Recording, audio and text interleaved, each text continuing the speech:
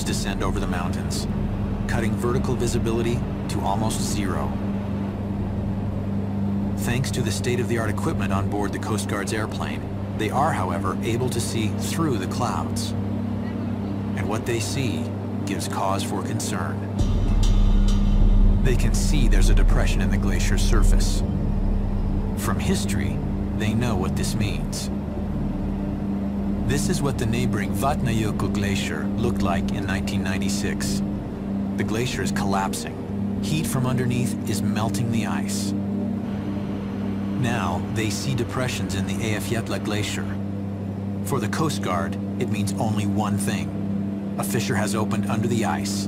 An eruption is imminent. Unlike the first eruptions, this one is explosive. When the hot magma meets the glacier ice and cold meltwater, the result is the most violent kind of volcanic eruption. The plume shoots out of the volcano at almost the speed of sound, ejecting the ash particles at a speed of 300 meters per second to a height of 8 kilometers.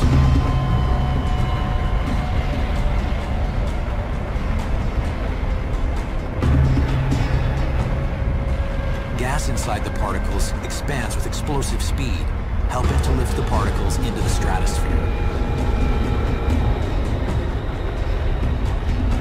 The fissure under the ice quickly grows to more than 2 kilometers.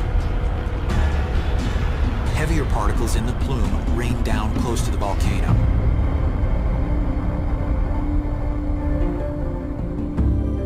Initially, the volcano emits 700 tons of ash per second. In the first 3 days, the volume of ash is 140 million cubic meters.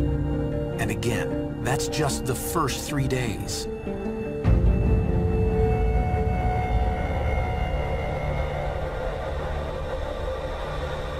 On the lee side of the mountain, there's a deceiving tranquil beauty.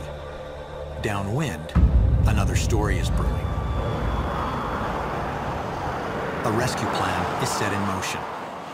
People have to evacuate their homes immediately. Schools turn into rescue centers, and worried locals and tourists who happen to be in the area can now only wait and see.